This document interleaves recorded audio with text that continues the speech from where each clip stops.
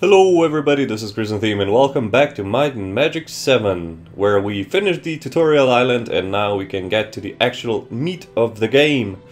So, let me just check something. Yeah, we still need to level up. So, as I was saying, I'm probably going to be playing this game much more my way. I'm not going to be explaining the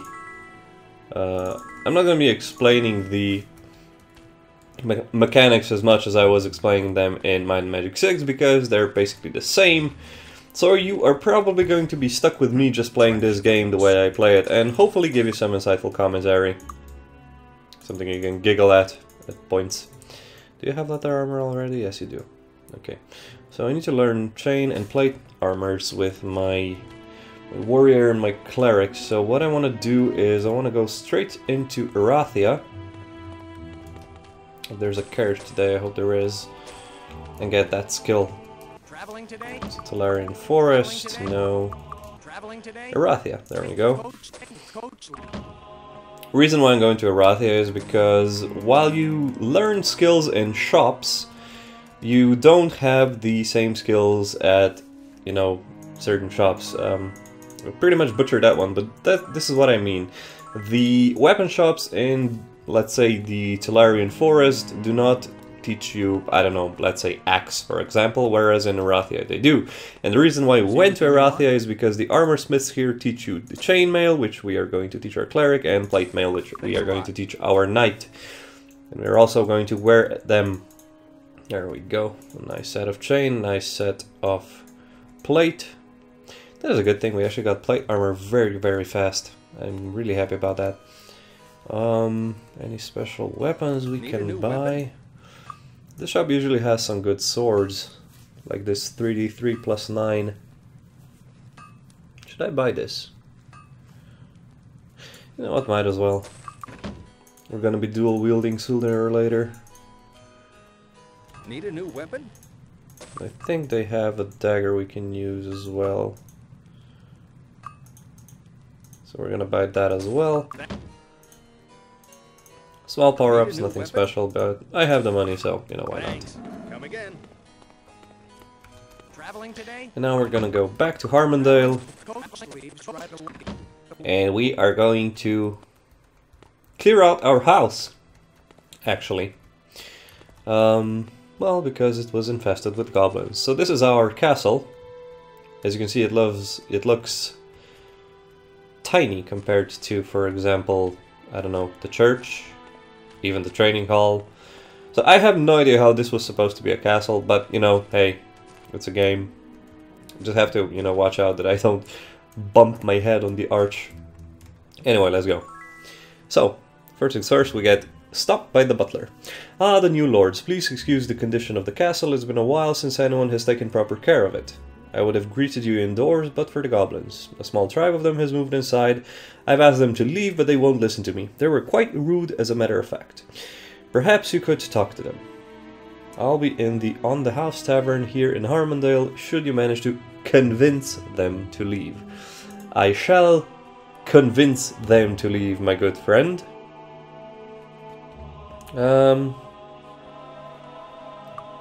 So let's go in. So, as you can see, the the castle was not really well kept in a good state. Then again, what can you do when goblins move in? And rats. I'm gonna go just a bit closer. I'm gonna cast Torchlight and Wizard Eye. And the reason why I'm actually in turn-based mode is when I go inside, and if I expect, you know, enemies to be in the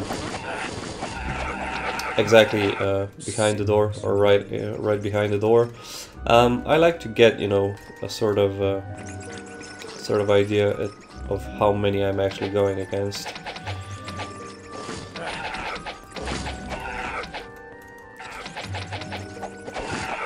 We have a cure disease potion, I think, which is a good thing because now we can abuse something. I don't know, should we abuse it now or should... I'm actually gonna abuse it later.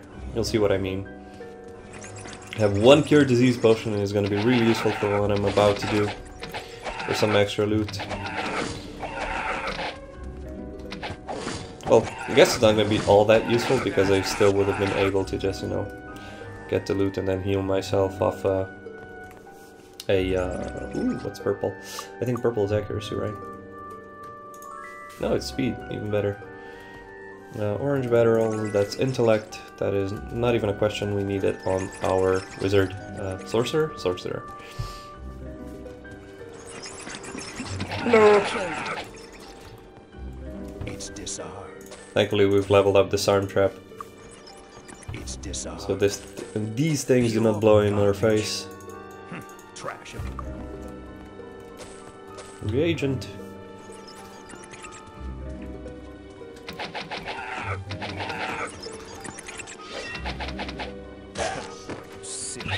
So these are actually the first two goblins I had to kill. I only had to deal with, you know, rats and bats so far. Let's see, what's here? A rat barrel, that's might. I want knight to be mighted and my thief to be mighted. The thief needs some more speed.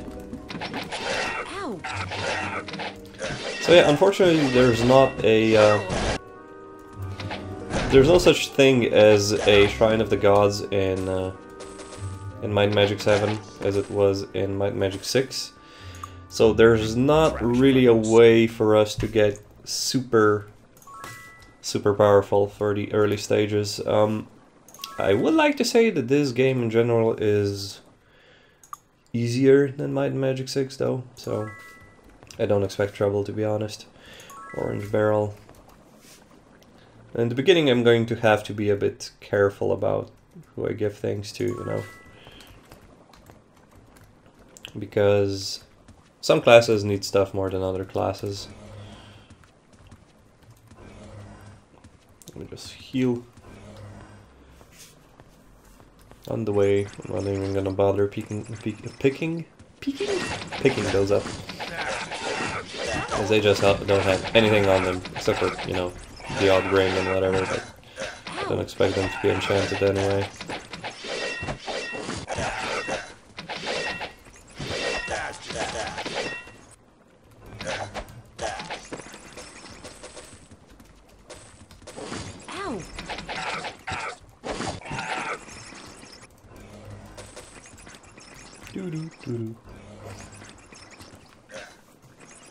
Oh, I did aggro them.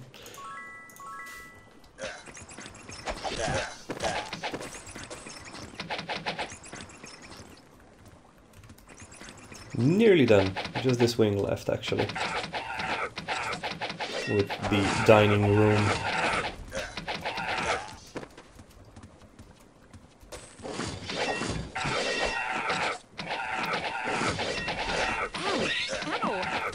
Now, the annoying thing about the goblins here is that they actually have ranged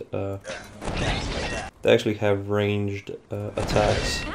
And that is annoying.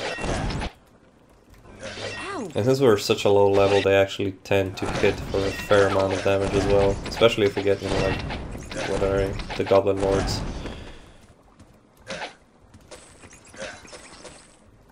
One more. There we go.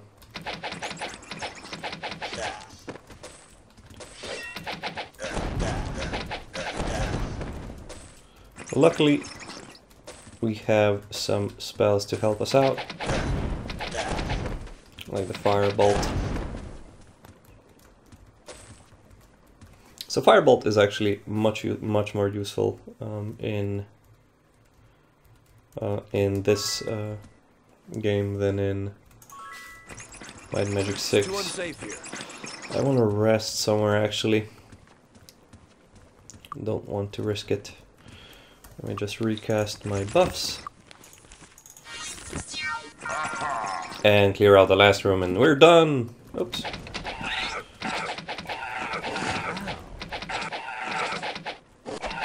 Thank God I rested because my thief was unlike... Well, he was in the red basically, and this red just took a fair amount of HP off him. So that was good. He just ate an apple. Accuracy. Give you some more accuracy. I think that's it. There's a barrel there. Some more accuracy. You know what? I'm gonna give it to my sorcerer. Okay, so what I'm gonna do now is I'm going to dig through all the trash in this place, and I'm gonna get diseased from, I think, pretty much all of them. But I'm going to dig through the trash with one character only, which means I'm only gonna get diseased with that one character. And as you can see, I'm getting fairly good items. I'm getting steel chainmails. No luck with weapons yet. Oh, I just made a mistake.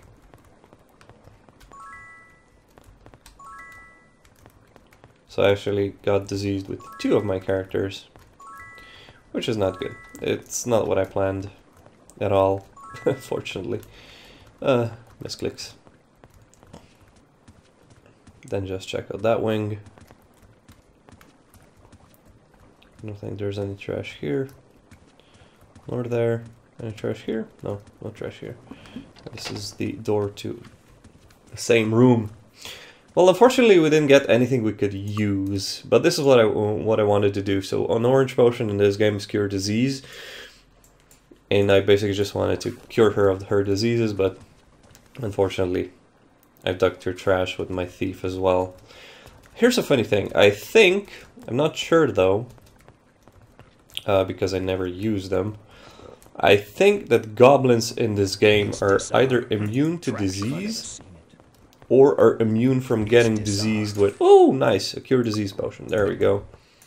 And I'm going to take this letter to Hairball. Hairball. And take this letter to Hairball. Anyway, what was I saying? Oh yeah, I think that the goblins in this game are either immune to diseases, or you can't be diseased by, you know, rummaging around the trash and things like that. Now, I'm not 100% sure about this, Enjoy your stay. but, you know, there's like a voice in the back of my mind that's saying, you know, that's the thing. That's an interesting thing. Yeah, accuracy +8. I have accuracy +3. Nice. Sell all the rest because I don't need them. There we go. Anything you want?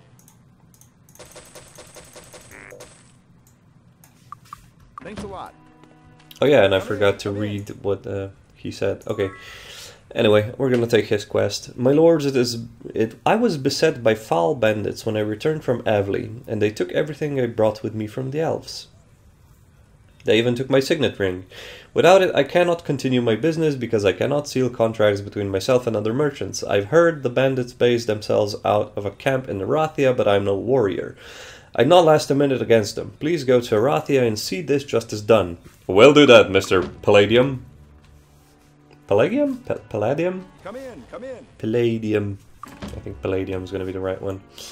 Sell the rest. See anything you want?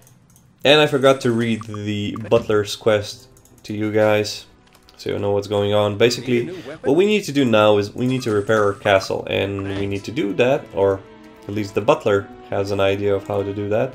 We need to come into contact with the dwarves of Barrow Downs. They are, well, basically they are able, is the word I'm looking for, craftsmen and builders and everything, so... Like, do you have repair item yet? Oh, you do have repair item already. I thought you didn't have it. Need some training? As a matter of fact, I do. Iron Master level 4, and then just go straight into repair item. What I'm going to do with you? Should I give a stealing already, or should I go for leather? I should gonna go for leather first, and then level up stealing last.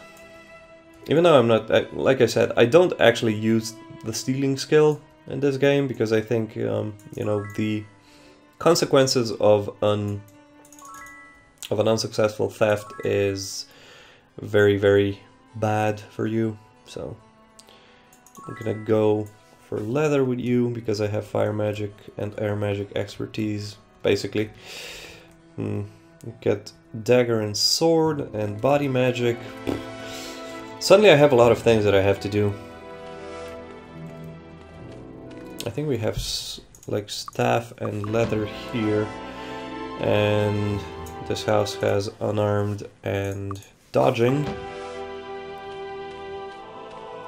I think I'm gonna find expert sword in Erathia.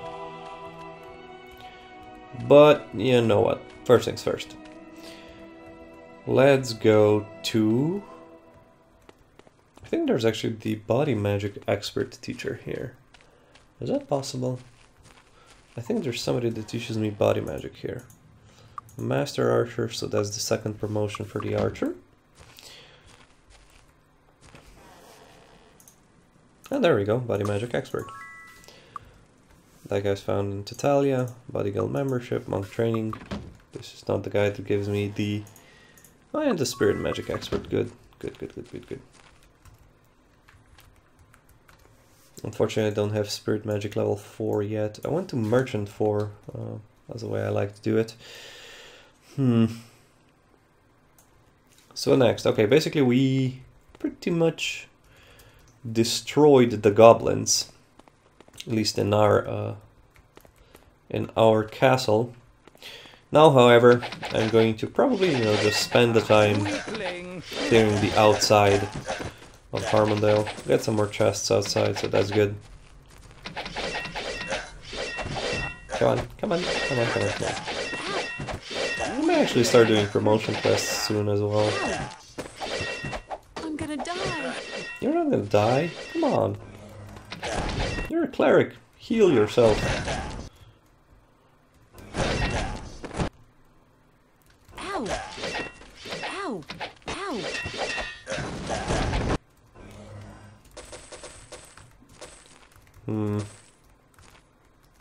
Should we actually go for quests? Yeah, I think I'm gonna do this, you know, in between episodes, because clearing out the things, not really all that fun, to be honest. Well, it is for me, I guess. It's kind of boring watching me do it, because I get into like this, I don't know, zen state. That was easy. While I mow down the goblins and whatnot. They're pretty much done already, though. The camps in this game are not nearly as large as in my Magic 6.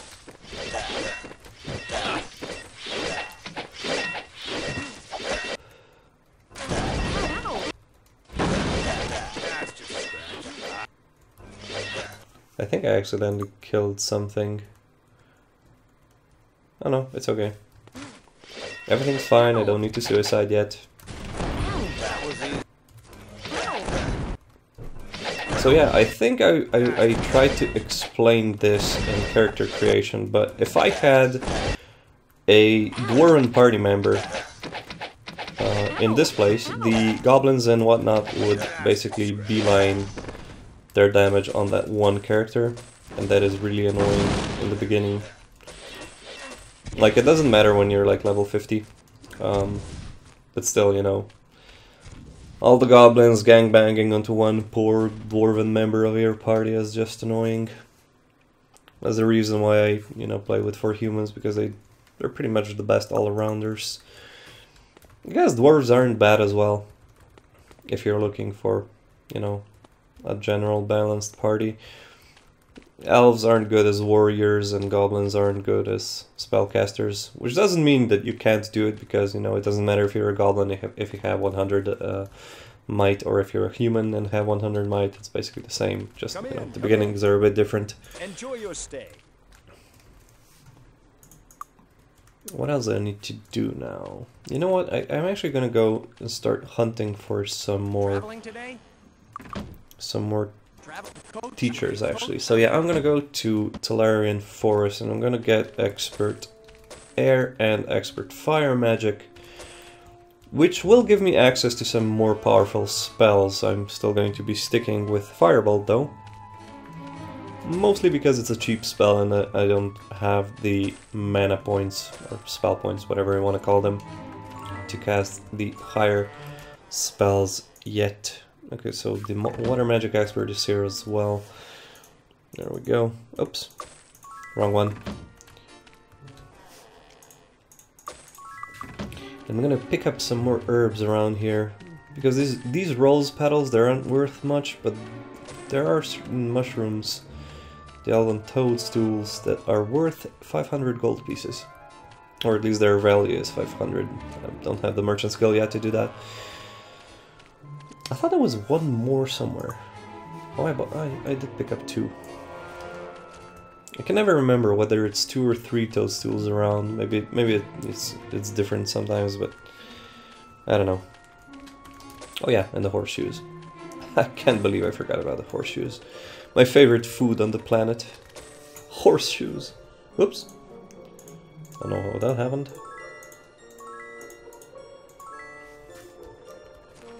I took the letter to Hairball, and I need to show you the contents.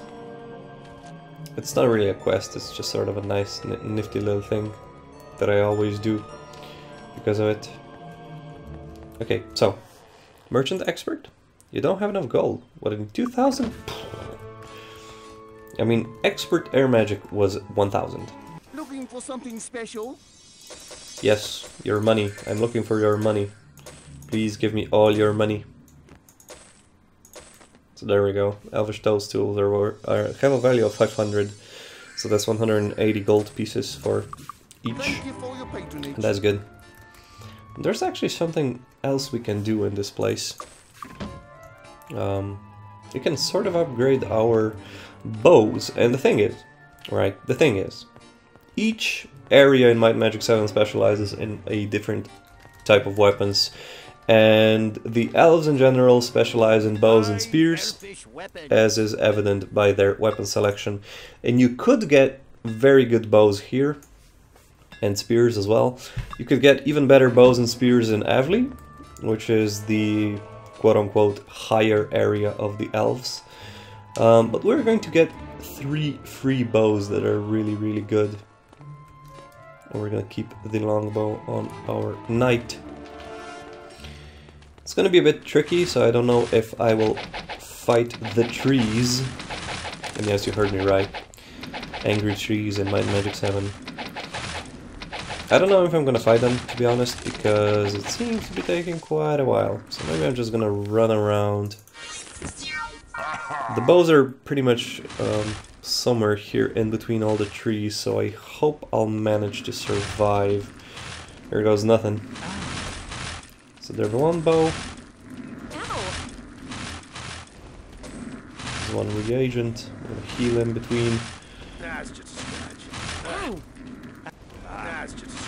I think one bow's somewhere around here. No? There are supposed to be 3 bows. I'm pretty sure there are 3 bows. Nope. Nope. Yes, I know it's an owie. I know it's an owie, I'm a bad driver. Sorry. Is there one bow here?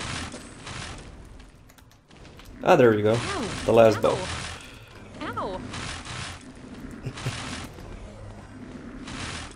So this is another quick power-up that you can do.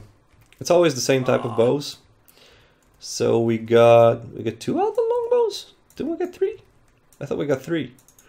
So yeah, you can get 2 elven longbows, and an elven longbow is 5d2 plus 4, which is well, it's actually quite a big bump in damage compared to the 5d2 plus 0 or plus 2. Let me just go one more round and see if there's another bow here. We did get a nice pile of money from it as well, though. Well, there goes my cleric, unfortunately. Ah, I knew there was another bow. It was just here. So there we go. 3 new bows. And that is going to be excellent. I can't believe we survived the man-eating forest.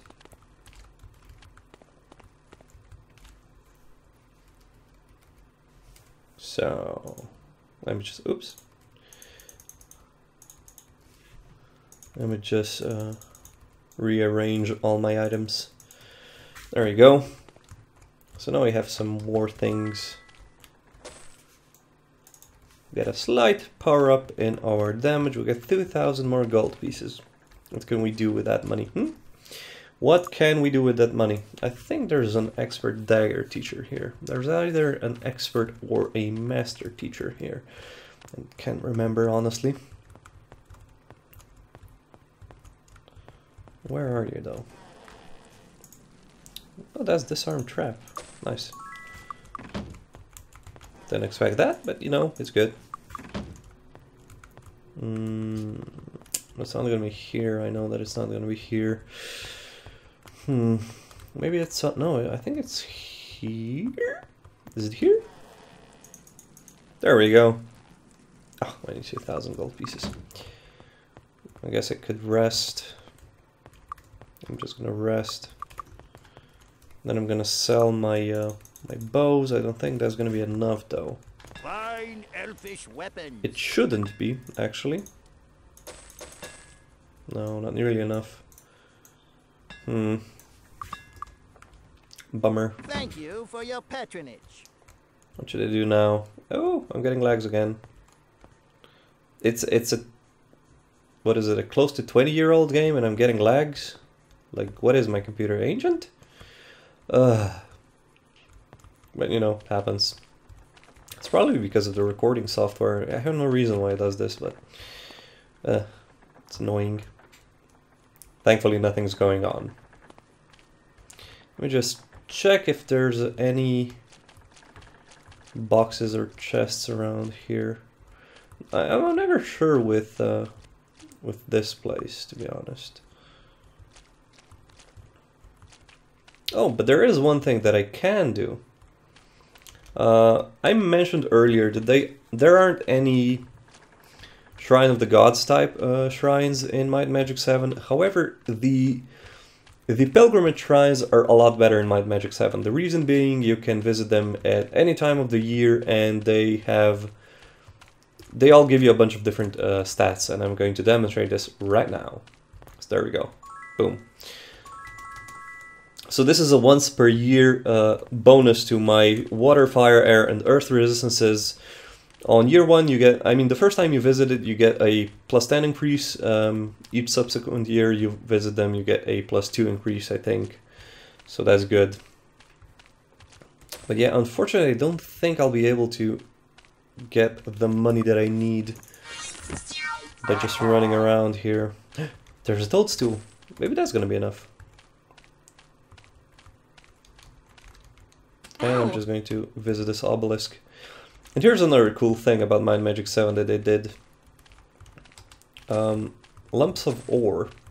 Now these are actually used to create items. Now you don't create them yourself, you have to visit an NPC that does it for you. And I'm just going to touch this obelisk.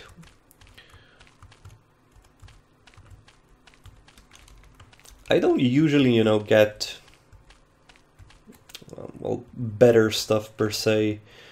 I usually get, you know, stuff that are the same strength that I have or lower, but it's a good thing, you know. Sometimes you get lucky off of the items you create with this. You know what, I'm gonna sell this awaken, and I need 2 friggin' gold pieces. Thank you for your patronage. I'm gonna pick up 2 roses, I guess. I really want that expert dagger, to be honest. Because if I get expert dagger, that means I can dual wield my dagger, and then that just basically pumps my my damage and chance to hit much higher with my thief. That's good. For something special. So it's actually quite a significant bonus. Patronage. Thank you for your patronage. You're very welcome, my elven friend. Oops. That's the wrong way.